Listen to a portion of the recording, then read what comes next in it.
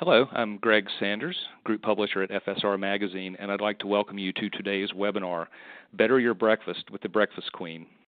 So the Breakfast Queen in question is acclaimed restaurateur Ina Pinkney, and today you'll learn how she became known as the Breakfast Queen and how coffee played a vital role in her success. A couple of housekeeping notes before we get started. First, this session is being recorded, and we will let you know when the recording is available. Second, we'll be taking your questions at the end of the program, and you can use the functionality on the webinar console to submit a question at any time. All right, and now to begin, I'd like to welcome Jill Kinslow, Marketing Manager at Segafredo Zanetti, to the program. Jill?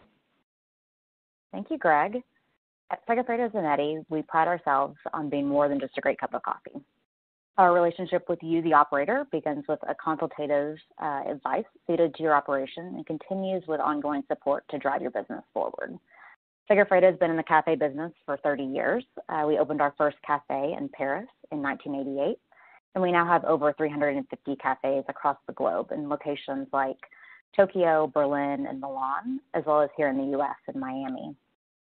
In addition to the cafes, we are also served in more than 100,000 food service locations around the world. Clearly our approach to coffee is globally informed, but we also understand the U.S. market and tailor our products and programs to the taste of American consumers. At Segafredo Zanetti, we offer everything you need to create a full premium coffee offering in your operation.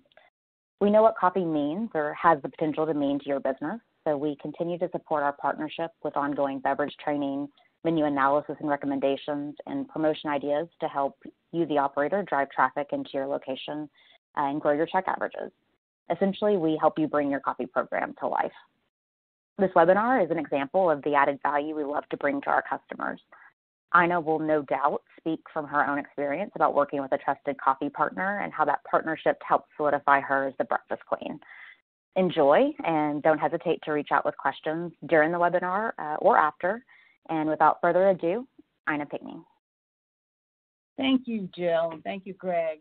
It's very moving for me to be sitting here and to be talking to operators because I know your world, I know your day, I know your struggles, and I wanted to tell you how I started in this business and what it means to me to be sitting here today.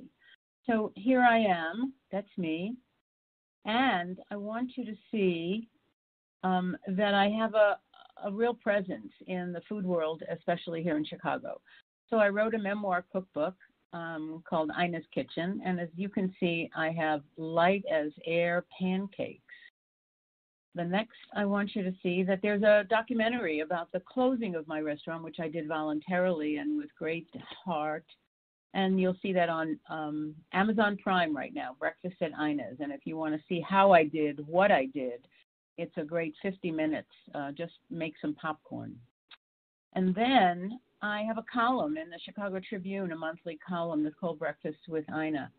And the reason I want to be sure the word breakfast stays in there is because I'm not a brunch girl. Brunch is just not my beat. And so I go out to breakfast restaurants and I just write about them in terms of having a conversation with my readers and with my old customers. So I'm interested in filling up your seats Monday to Friday, which is where you need the money and the connection with your customers. And so that's my monthly column. And this looks like the last column of the month, breakfast dishes that I loved in 2019 that I really wish I could eat again. So that's how I'm known right now as the Breakfast Queen. And because breakfast has now reemerged and it's being reinvented in the last few years, I'm happy to say, it's really time to talk about what we can do to help you jump on that breakfast bandwagon and find new customers and an unexpected and much needed revenue stream. So I set the standard in 1991, and boy, that seems like a long time ago right now. And if you'll notice that I have these really light as air, Heavenly Hots pancakes, sour cream pancakes that really melt in your mouth. And we started with very unusual coffee, because I couldn't find anything that I really wanted that measured up to the level of my food. And so I'm going to talk about that in a little bit because that was key in my success. You'll also know that in almost every one of the pictures of my food, you're going to see a coffee mug or a coffee cup or something because I keep trying to impress with the fact that we have coffee that we're really proud of. So I'm going to start telling you about what breakfast was in the old days. And by the way, in the 80s, I had a bakery and went out to breakfast every day. And was the coffee worth drinking? That gets a resounding no. You would sit there and you would have your breakfast, and then you'd think, oh my God, this coffee is so bad. It's just so bad. And you make it sort of like you can drink it with enough sugar and enough cream. And then the server comes over with a pot that, has been sitting on the burner for so long. And she said, honey, do you want to warm up? And if you say yes, it ruins the coffee for the rest of the meal. And if you say no, you never see her again in this life. So I sat around thinking about these coffee trends. And I thought about the food trends that I was seeing. And every day at my bakery, I would sort of think about, what was this going to look like? What was my restaurant going to look like? And so I looked, and there were lots of new food items, traditional ingredients that people wanted, but I had to be able to get them locally. And remember, at every breakfast joint, it was 2 eggs over easy, bacon, whole wheat toast, and that's what 8 people just ordered. I had to prove to them that I could make that same dish, but with pasteurized free-range eggs, garlic roasted red potatoes, applewood smoked bacon, artisan seeded bread, soft, sweet butter, and served with premium coffee. The experience would be exciting, and it would be palate opening. Now, I also had to think about the environment, and I wanted my food to be served in a nurturing environment, which meant white tablecloths, heavy flatware, carpeting, acoustical tiles, and no loud music. And in 1991, this was really revolutionary. Nobody had ever seen anything like it. So it went right between the hotel dining rooms and the diners. So everywhere you looked, it was quiet, it was peaceful. You can see the carpeting, you can see the glassware. It was really a very beautiful, quiet, lovely place to go. So then I kept thinking about, all right, now I have to really work on the food. And the food had to be different than anything else. So this was a vegetable hash that we served with cumin and garlic and Tabasco. And it had Brussels sprouts in it, and nobody would eat them in those days. It was so funny to get the plates back, and the Brussels sprouts were pushed to the side. But that didn't stop me at all. And then I did a dish that was called scrapple. So those of you out in the Middle East, Middle Atlantic, you will see this looks kind of familiar. In the olden days, they would take scraps from the slaughter on the farm, and they would mix it with cornmeal and spices, and then they would loaf it, and then they would put it in the root cellar. And on a farm, after a particularly long winter, there are no protein sources except people had this piece of scrapple that they'd cut and saute. Now, I love the idea that it was a life-saving dish, but I hated the dish, and I hated the color, and I hated the smell. But I thought, why can't I take all of those nice spices and mix in cheddar cheese and black beans and corn and do the same thing, loaf it, chill it, cut off a slice, and saute it. And so there we had the scrapple, and then we did fresh chorizo and scrambled eggs. And you'll notice in the photograph a glass mug. We served all of our espresso drinks in glass mugs so that people could see the magic of the layers of the milk on the bottom, the espresso kind of in the middle, and all of that glorious foam on top. That was a very definite piece of our branding that we wanted to explain. We did pancakes. You saw the ones before, the Heavenly Hots, that was so delicate. And then we did gingerbread pancakes at a time when nobody was doing anything seasonal with spices. There was no pumpkin spice latte in 1991, but I did these gingerbread pancakes and served it with a lemon cream, and people absolutely loved it.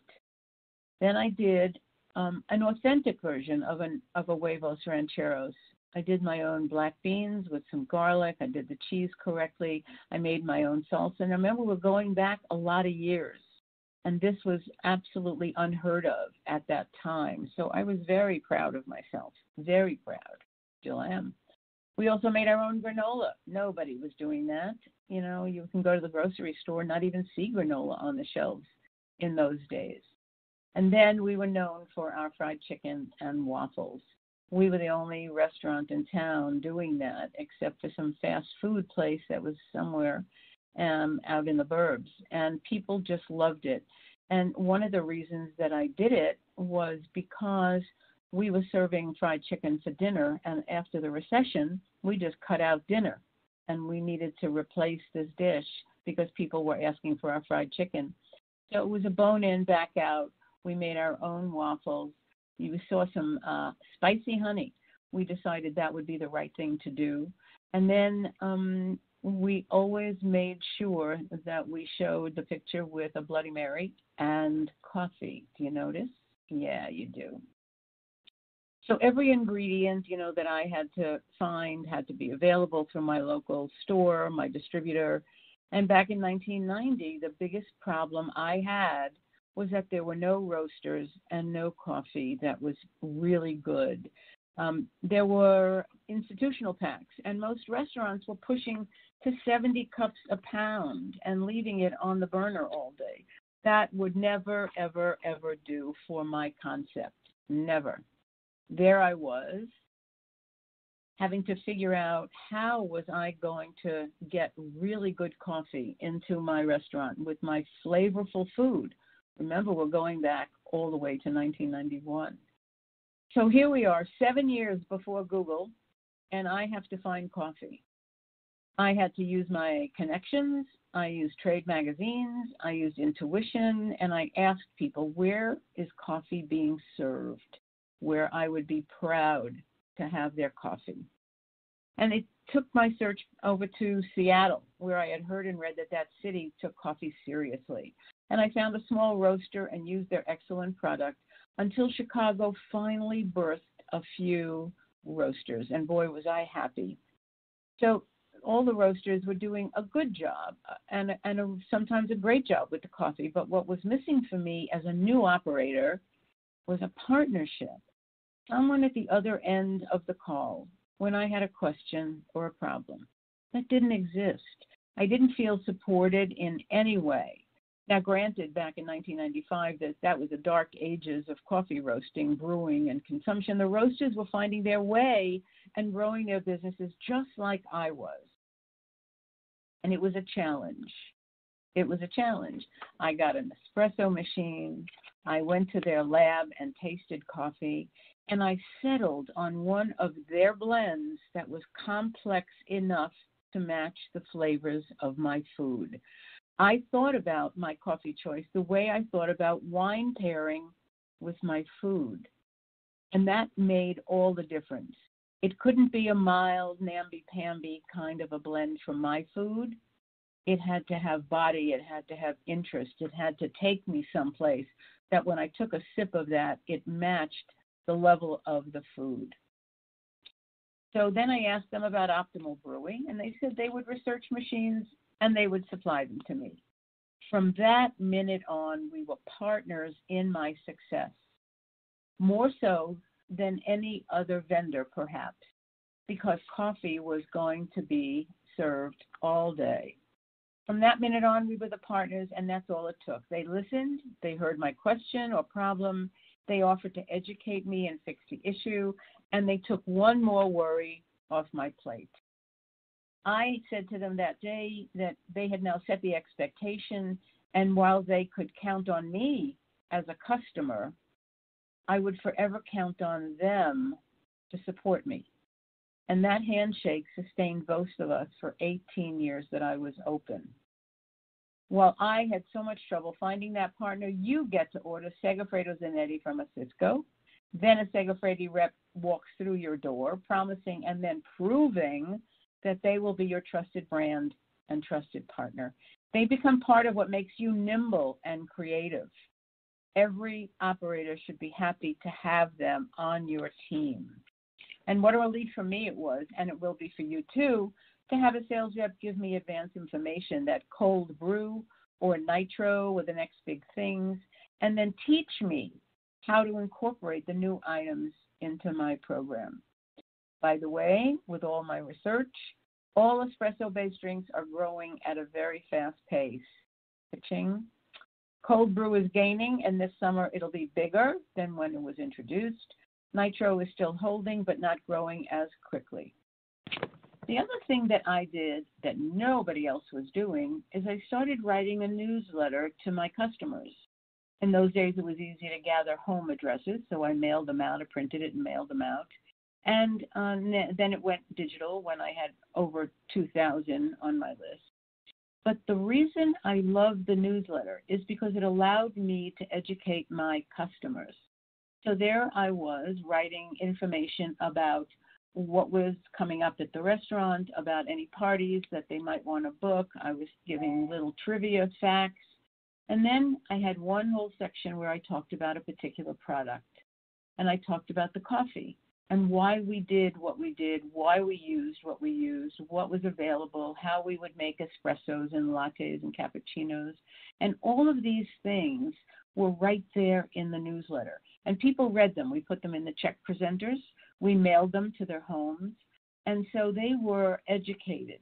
And one of the sweetest things when I walked through the dining room was to hear somebody at a table telling a friend who they brought with them that, oh yeah, she uses this coffee, it's really good, and why I did what I did. It was perfect. So there's the introduction, to how I started and what I think was really part of my success. Then there are 2 days in the history of breakfast when the world changed. Number one, in 1972, the Egg McMuffin heralded the beginning of a fast food breakfast market, and morning rush time was a brilliant natural fit for that fast food. And then October 16, 2015, McDonald's announced to the world, you can have breakfast all day in your time, on your terms. The Technomic 2019 survey shows that 52% of the people enjoy eating breakfast foods at non-traditional times of the day, and 31% were purchasing breakfast outside of morning hours more often. The best number, 51%, said they purchased coffee with any away-from-home purchase. There was a new category that was added that was called pre-breakfast. And pre-breakfast was a high-energy start, smoothie pouches, maybe jerkies, protein bars, yogurt cups. Then there was a delayed breakfast. Breakfast for lunch is seen as a little indulgent, while breakfast for dinner is pure comfort food. And that day part was a megatrend, and still be the day part blur will be a megatrend. Breakfast anytime. So what's brewing in coffee today? Oh, my dears, there is so much. I don't know anybody that sits down at a table and doesn't think about coffee with what they're eating for breakfast. So pay attention. $18 billion coffee industry is booming, and there's no end in sight. Those are some pretty big numbers. And the 5 most common breakfast beverages, coffee leads the pack. Most Americans, 54%, drink coffee every day, more women than men. And then 50% drink espresso, cappuccino, latte, or iced coffee. Cold brew, as I said, continues to grow. 70% of consumers say that a disappointing coffee negatively impacts their opinion of the restaurant. That's a very interesting number, and you can probably attest to that. If you've gone out and had a meal and the coffee was bad, you know that something is just not right. And so let's take a look here at what's going on in that breakfast day part. First of all, breakfast is definitely not brunch. We have people, and I'm sure you've seen it, they're working from home, they come to your restaurant, they set up their computer, they sit, they have breakfast, and then they go back and finish their day's work at home. They get going at your place. So how to fill those seats during the week? Well, the home is one competition place. Most people don't make breakfast at home. There's more and more oatmeal being made because you can use a slow cooker and cook it overnight. Fast food drive-thrus, they will exist forever. The question is, are they good? The answer is no. And then there's coffee shops. And what they have is, yesterday's muffins and scones that they brought in from another bakery, and people are sitting there and having their coffee with that. You have the opportunity to change all of that. By the way, breakfast will be the major battlefront this year. Wendy's launched breakfast yesterday, March 2nd, and the reviews from the Washington Post, the Takeout, and even some lesser-known blogs that I read last night say that the Egg McMuffin will rest in mediocrity peace. What do you think that means? You think that Wendy's has upped its game? I'm going to tell you how much it's upped its game. They are also promoting their new coffee blend. That tells you a lot. Here, I'm going to talk a little bit about the breakfast sandwiches that I've seen around. There are a lot of them. Even the Wendy's is putting it on a croissant bun so that there's none of this little pointy, shattering dough on the table. So there's brioche buns, potato buns. People are making sandwiches with freshly made eggs and lots of bacon, or fried pancetta. I've seen lots of that. I mean, everything is a variation on a theme of egg, bacon, and cheese. How many ways can you do that? A lot of flavor additions, a chipotle mayo or chipotle butter. People are doing all kinds of things to get you to taste that sandwich in a brand new way. This one I found so interesting. This is a variation, the one on the left. It's a bruschetta, a breakfast bruschetta. And instead of an avocado toast, they take corn and they mash up corn and then they put a salsa on top of it and then cilantro. And you notice they called it an elote toast instead of corn toast because elote sounds so much better. And then biscuits. Biscuits will always be on menus, always. Can you make your own? It's pretty labor intensive. Can you buy a really good frozen one? The answer is yes, as long as you know how to bake them off and be patient with them. So the bruschetta and the biscuits. You want to add some new breakfast ideas? This couldn't be easier. Just put out platters that you don't have to really cook anything. So you have bagels and lox and cream cheese and a hard-boiled egg and chopped and capers and chopped red onions, and that's really a lovely thing. But look at the one on the right. That was at a Kurdish restaurant that I went to. And so the only thing that was really cooked over there's an egg dish with some different kinds of sausage in it, and then there's up on the top, right in the top in the square plate, there was a phyllo dough that was wrapped around some sausage also, and that was just baked off. Not a lot of cooking going on. There's one on the bottom too. And so there's so many ways of entering this field where you don't have to do a day's worth of prep. The other thing is a breakfast bowl. Now, at the beginning, I wasn't sure if bowls were going to be a fad or a trend. And now, obviously, they are a trend because Applebee's just started promoting their Irresistible. The one thing about bowls that is so interesting is that you can blend familiar and authentic. This is one I created for the American Egg Board. So it has on the bottom collard greens, it has chicken sausage, it has red potatoes, and then instead of making a French vinaigrette kind of sauce called a grabiche, which shreds the hard-boiled eggs, I chunked them up so that you could see them on top and then put the vinaigrette over it.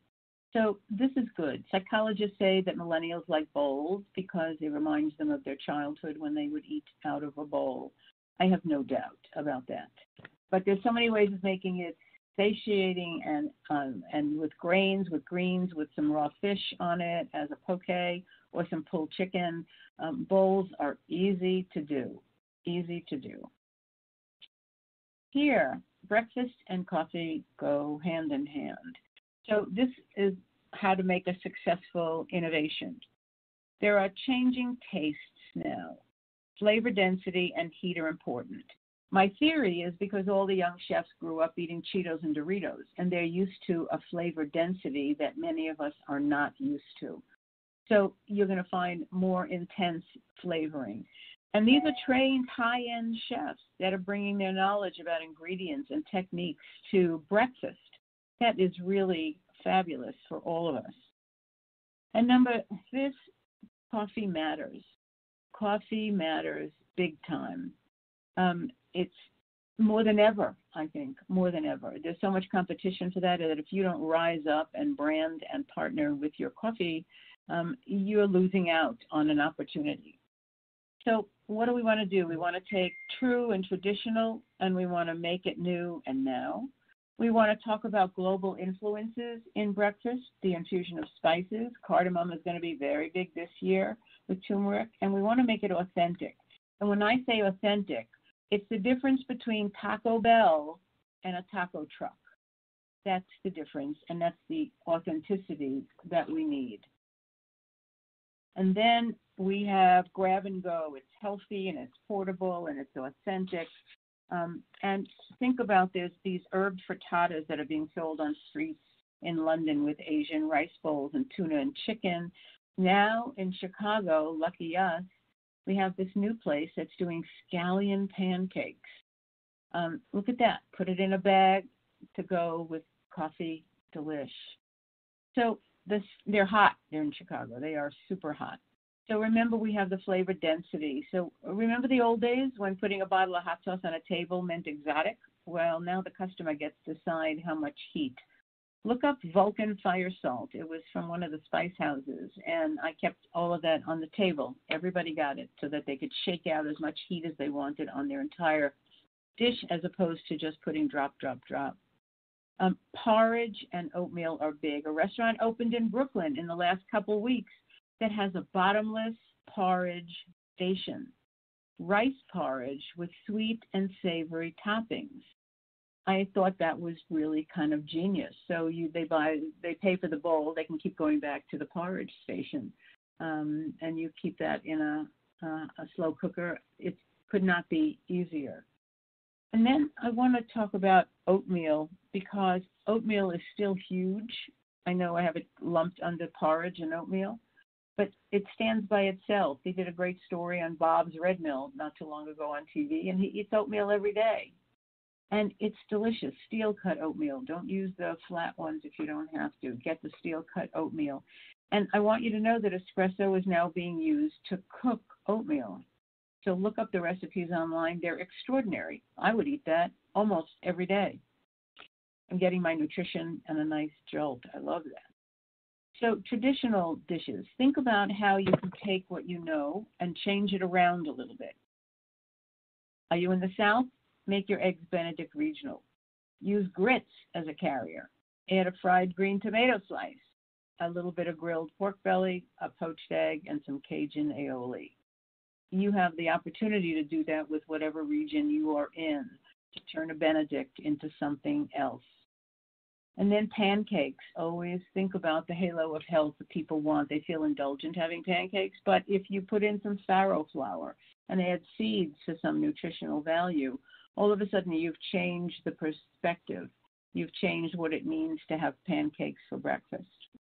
The other thing I want to talk about is sweeteners, because over the last few years, maple syrup gained new followers, and it isn't going anywhere. And now with spirit infusions, bourbon, rum, even hot peppers, it offers some new layers of flavor. And you can serve the best you can afford and put it in a little pitcher.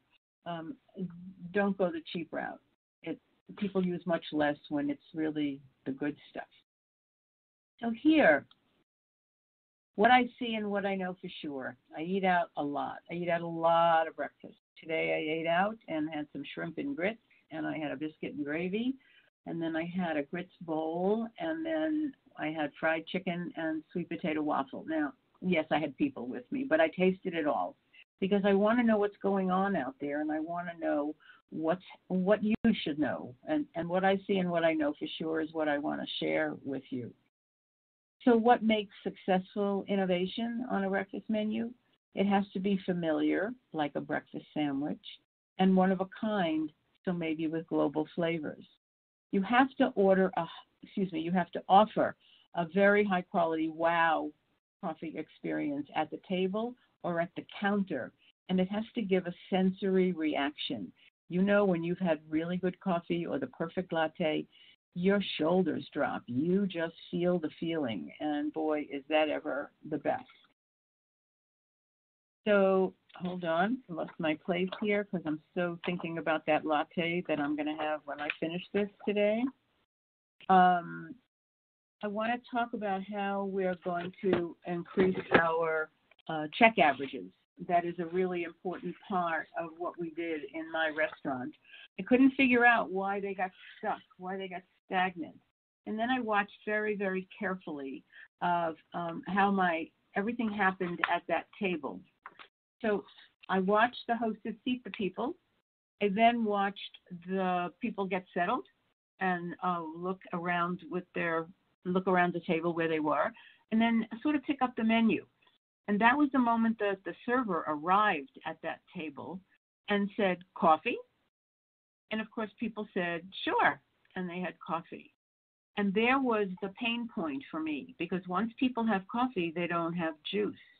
How was I going to get them to know that I had freshly squeezed orange juice and that I wanted them to try it?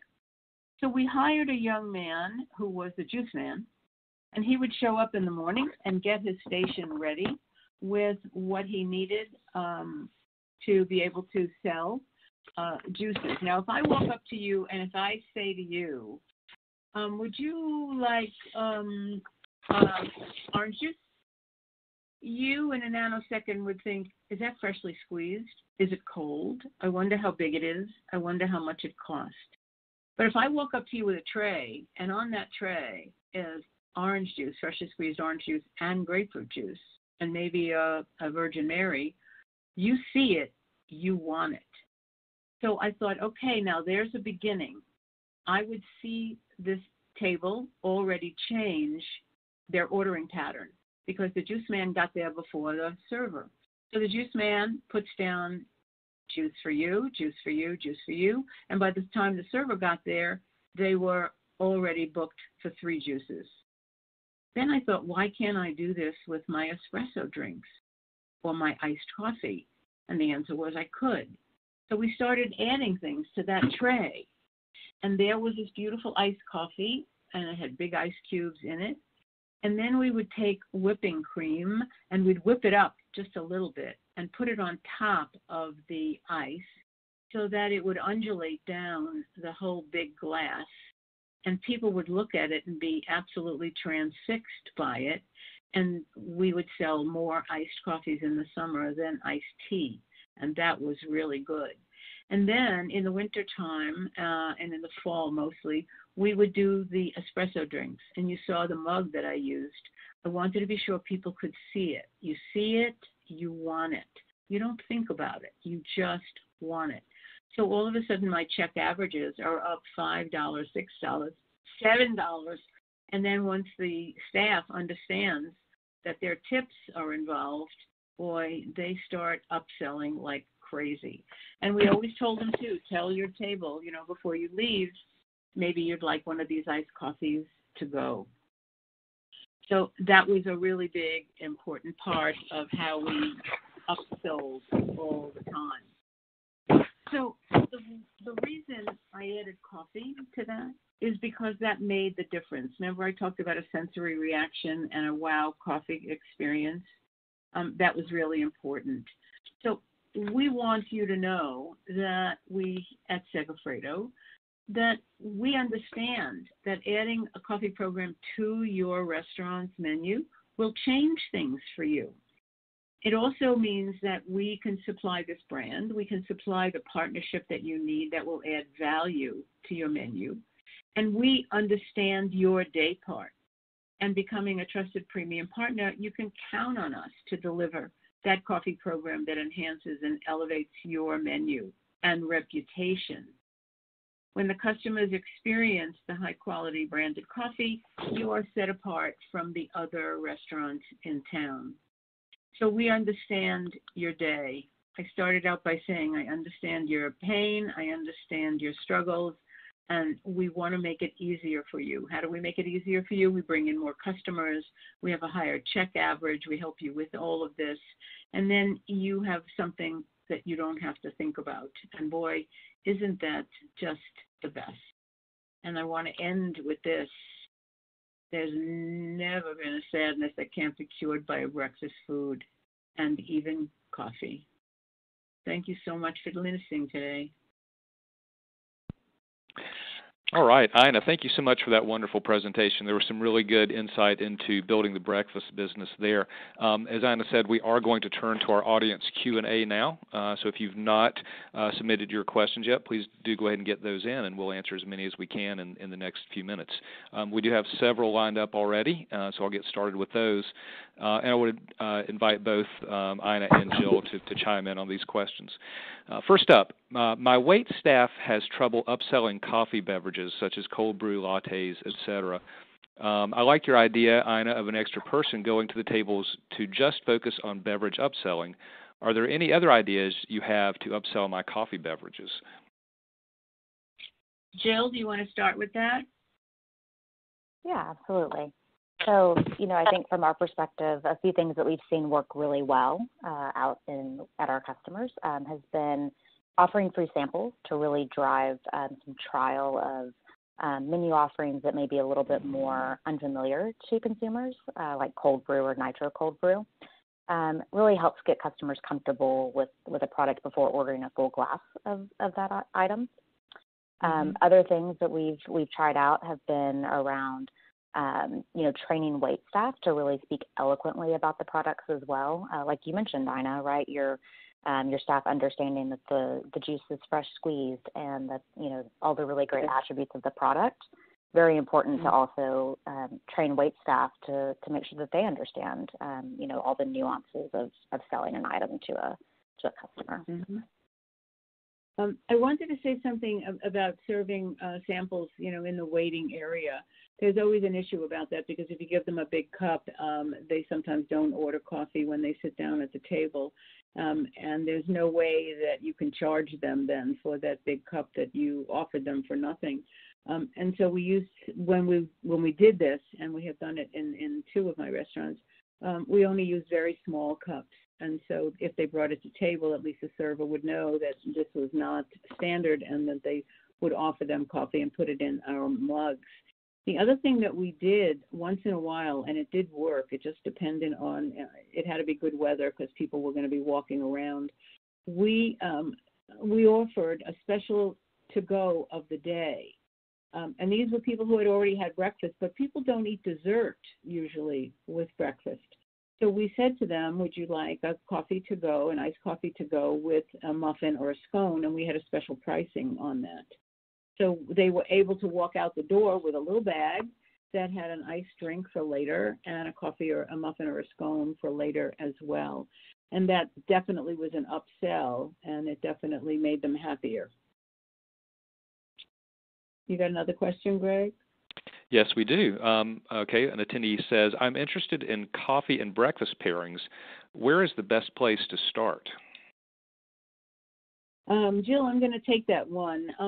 The chef's palate, the manager's palate is the best place to start. Most of us would grab a cup of coffee at our restaurant, and by the time you get to drink it, it's so cold that you don't even finish it. The key is to sit down and to have a cup of coffee just like your customers do, and to decide if that matches up to the most flavorful dish on your menu. Order one of those dishes, sit down at a table, and then have your coffee with that, and you tell me if it's good enough for that dish. And the chances are it's probably not as good as it should be. And you need to have samples brought to you to brew so that you get a chance to see the difference. So the Segafredo Zanetti rep would say, listen, I'm going to give you a mild to an intense.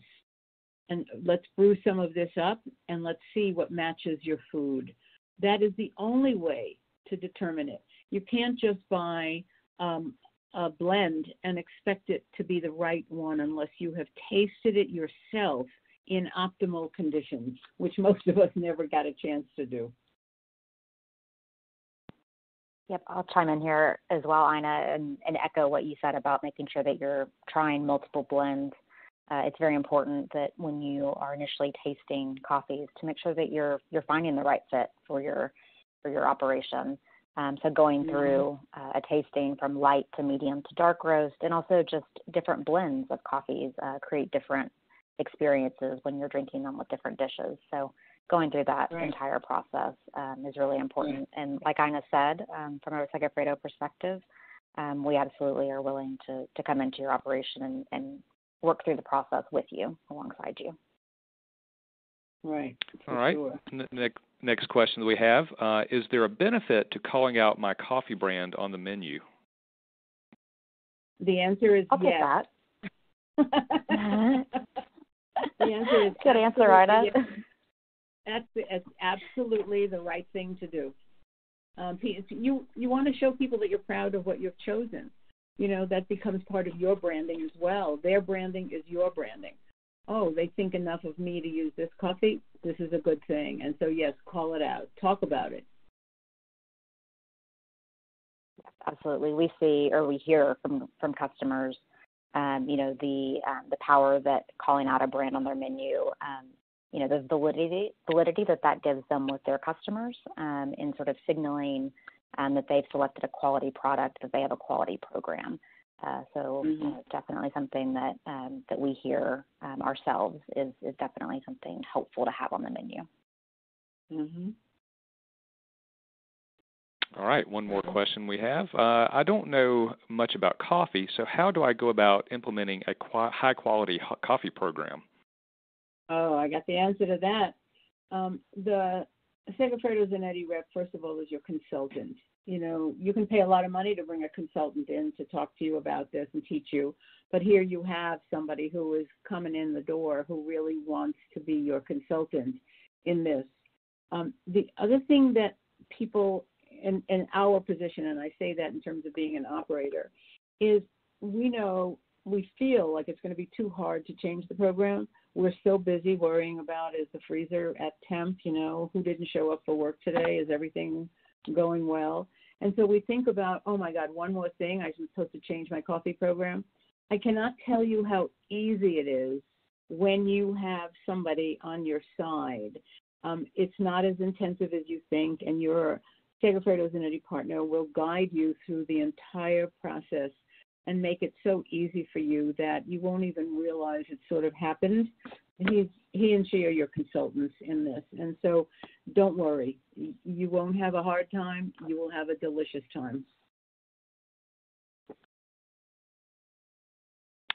All right. It looks like that is all the time that we have today, so we'll go ahead and conclude the program. Many thanks to Segafredo Zanetti for making this program possible, to our audience for attending, and of course to Ina Pinkney for sharing her considerable insight. Several of you did ask if the program was recorded. It was, and in fact, we will send you an email letting you know when that recording is available. Thanks again, and have a great day. Thank you.